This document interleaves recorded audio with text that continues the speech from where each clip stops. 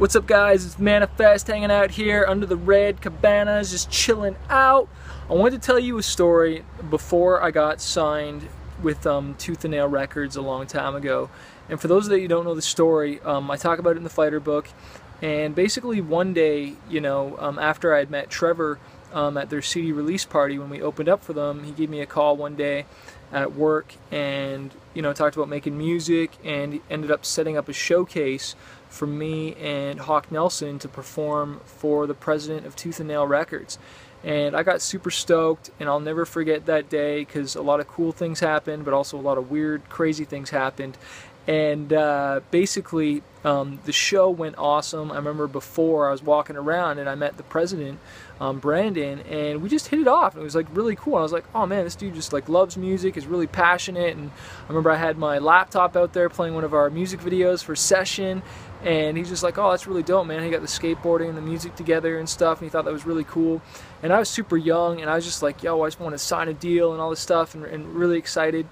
And after the show, one of my producer friends who I had worked with at the time was like really urging me to have like a meeting right there, like on the spot, like with the label and stuff. And I did something that I recommend no artist ever do again, and that is to bring your hip hop crew into a business meeting. I brought like 4 extra dudes into a meeting that had nothing to do with anybody else. It should have just been me, Trev, and the record label, but I ended up bringing like everyone in there, and one of my friends ended up shooting his mouth off and asking questions and getting all like rude and like, not necessarily rude, but just like wrong vibes, and ended up ticking off the president. And we left that meeting basically with a sour taste. Like, I went to that meeting thinking like, this is it, I'm going to get signed, it's all awesome. And it turns out I really ticked him off, I ticked Trevor off, and it was just really embarrassing for them. And I didn't even realize what had happened until weeks later when Trev gave me the call, and he was just like, dude, like, you kind of, felt like he kind of went behind my back a little bit and kind of like embarrassed me, and was just like, dude, I can't work with you anymore, and I can't help you out. And I remember I was broken hearted, I cried my eyes out, and Trevor was like, sorry dude, I gotta follow my heart, and I just feel like, if you got those dudes involved, I can't help you, And I remember driving home that day and just crying and crying and crying and punching my steering wheel and just wanting to quit and say, forget it, I'm not even going to finish this record. And at the time I was working on the record, my own thing, and I was just like, this is not working, God, fine, I won't do it. I'm not going to do this anymore. That's it. Like, I'll just do IT, because I was thinking to myself, I'm making money, I'm really successful in computers. Why do I need music then? I'm not going to do it then. Just forget this. I was just so angry. I was like, I don't need it. I don't want this.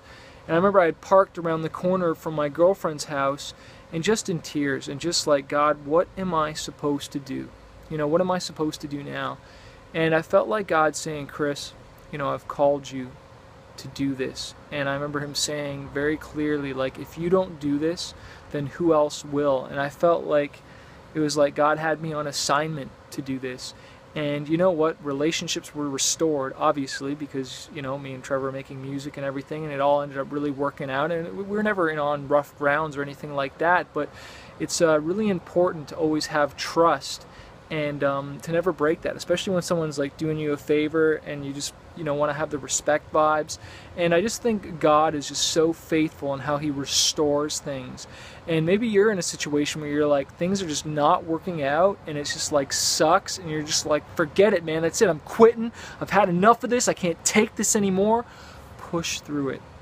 Push through it. Just push a little harder and don't quit. If God has called you to do something, he's on your side, and if he's for you, who could be against you? And I'm just so thankful for the people that God has put in my life to help me along this journey, and I couldn't do it alone.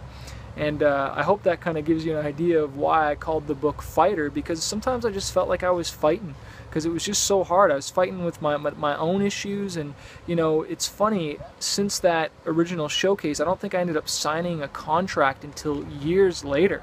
Like, nothing happens overnight. And sometimes you just got to persevere. That's why in the Fighter book I really talked about perseverance and not quitting, because we want things to happen right away.